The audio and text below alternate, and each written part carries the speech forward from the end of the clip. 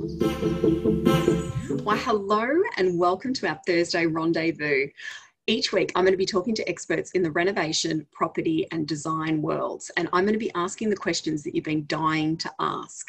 These are just short chats with the experts, bringing you the 411 in a way that we can all understand. So we're going to break it down for you. Strap in. Here we go. Yeah.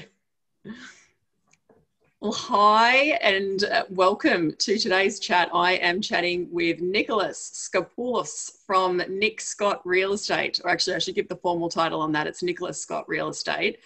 And I have to say, Nick, okay, first question off the bat. I feel personally lied to about the fact that your surname isn't Scott. What is the deal? What's the deal? What's the name? Thanks for having me first, Lauren. First, thanks for coming. So Scotty's my nickname.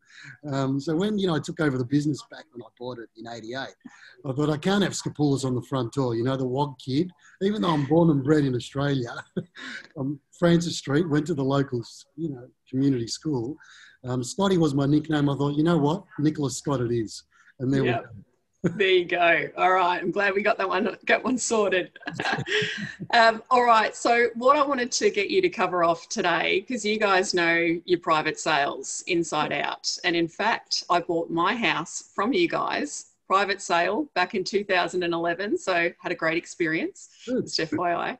And I was quite interested by that experience actually, because up until that point, I've always bought properties via auction. So that was a completely new experience to me, and parts of the whole sort of private sale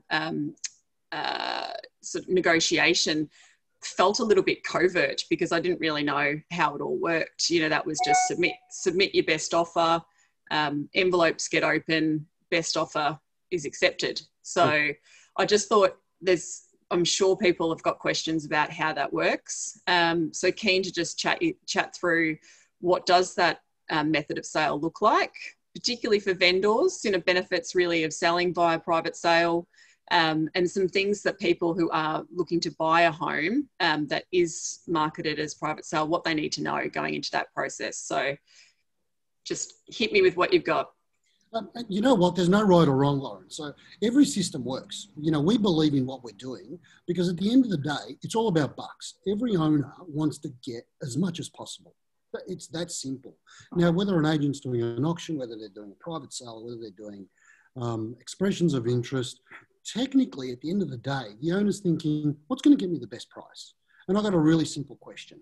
And from the outset, I want to say everything works. No one system is better than the other. It's really the agent and the negotiator you pick that's going to be able to obtain the best possible price.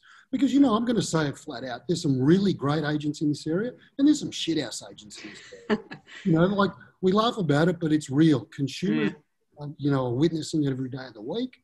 But, I say that the really good ones don't get enough credit. And there's a lot of them, our office and the other offices in the area. But one question I ask, a buyer, if they've bought at auction and they were the winning bidder, because the only thing we've worked out is what the losing bidder's maximum was.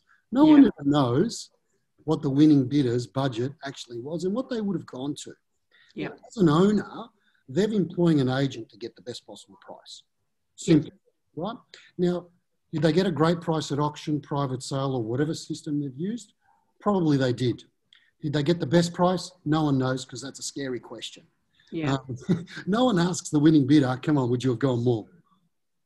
Yeah, exactly. Too scary, at settlement, if someone says, oh my God, we got the bargain of a lifetime, I would have paid 100,000 more. It's cringeworthy. Oh God, yeah. But it does happen. It's real, unfortunately. And that's why we've chosen to do the private sale, because we ask everyone for their best price. And you know what? We have round 1, round 2, round 3. So no one misses out and everyone gets an opportunity to come back in. It's not one and only, because the underbidders never always tell you what their best price is. They're always holding a little bit back because I don't trust the agent. Agents, that idiosyncrasy says, trust me, I'm a real estate agent. Bullshit. They're not trusting you. Yeah. And that's a really good, sorry to interject there, but I think that's a really important point as well. I often get asked questions about, should I disclose what I have as my maximum bid, particularly in these sorts of situations where it is a little bit like, am I going to miss out? At least at auction, I know it's transparent. I know where we're at, but I just, how do you position yourself in the best place when you're dealing with an agent and you're negotiating in that sort of setting? Yeah, and that's a super valid point, Lauren, because some people think, no, Mr. Agent, you're giving me the BS story. You got nothing, and I'm not going to play that game. Now, in some instances, that's probably right. Now, the agents that do that, they get caught out. There's no question. And so they should. Don't bluff it. Just tell the truth and tell it the way it is. Because the buyer will buy, the owner wants to sell, stop the games. Just be transparent. Tell it the way it is and do the deal, because that's what you're employed to do. Yep. So, and, it is a valid point where at the auction they feel comfortable because they've got transparency. So some people go that way, but the risk is, if you don't get what you think you should be getting and you undersell it, that's bad. You only get one shot at it. Get this possible price. Yep, absolutely. And so the benefits of private sale, in my experience, and what I talk to people about is you've got the opportunity to do a few more of those sort of checks and balances that people feel a little bit unsure whether they want to do when they're in an auction situation. So, for example, those building and pest inspections, that just sort of checking a few more of the boxes, because you've got no guarantees, of course, if you're going to auction that you're going to be successful, and you may have invested that money in those sorts of due diligence exercises. So can you just talk to us a little bit about the difference from the buyer experience perspective going private? Yeah, that's a really good question, Lauren, because, every buyer should have full disclosure.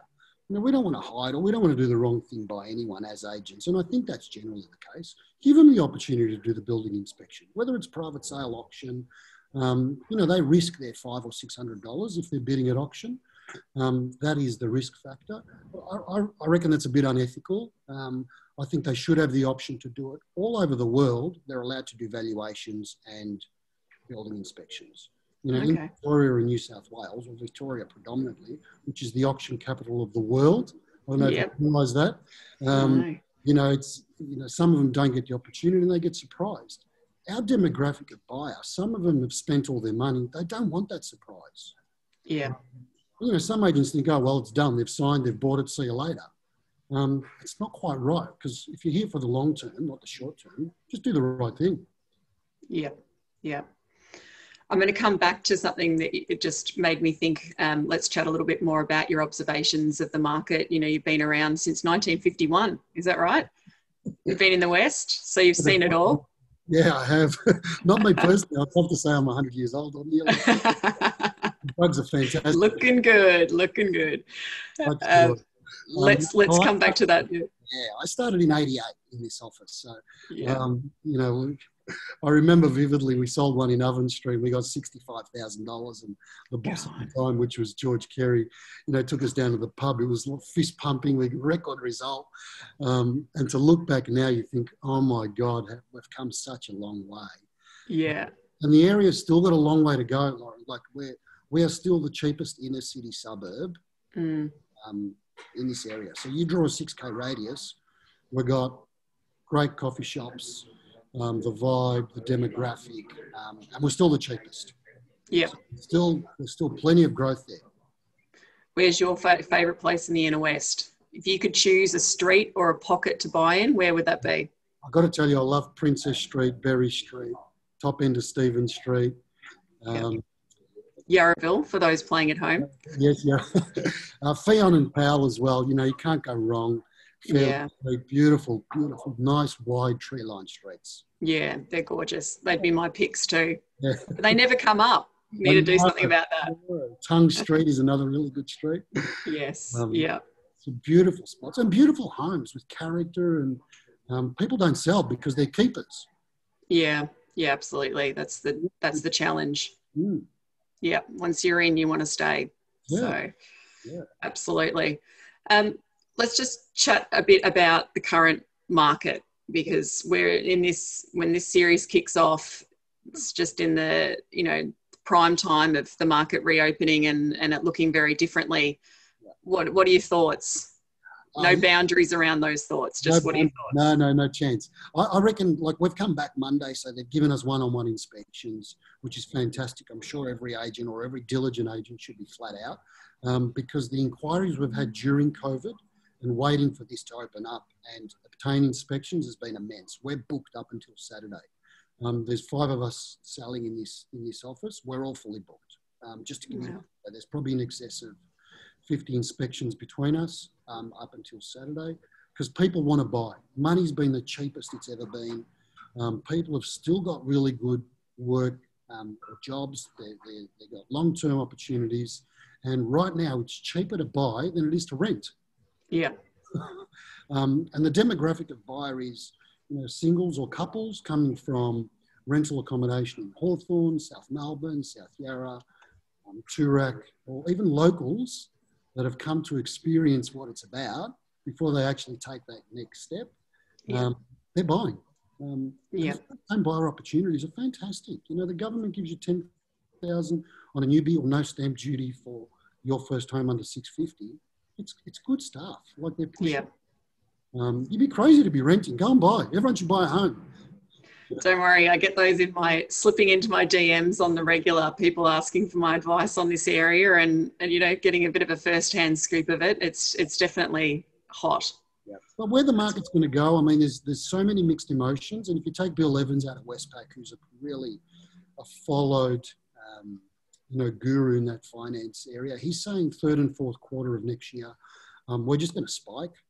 It's just going to get stronger. And I believe in that as well, because our area, when you look at it individually, won't be affected like the blanket that they talk about, because it is a blanket. When you break it down into specific areas, like the inner west, there's not much room to move because we're still affordable. We've got a really good demographic of buyer, a good vibe to the area, and they've probably got secure work, able to borrow. And it ticks a lot of those boxes. So I can't see us dropping anything. And we certainly haven't dropped anything coming out of COVID. Prices are strong, buyers are still strong, and making commitments. Because that's the other thing. They're buying. This is good. This is all good stuff. Yeah. All right. We're going to keep it quite short. So just a couple of last questions for you. So what are your tips for buyers to best position themselves to be able to seal the deal? Done. Do your homework.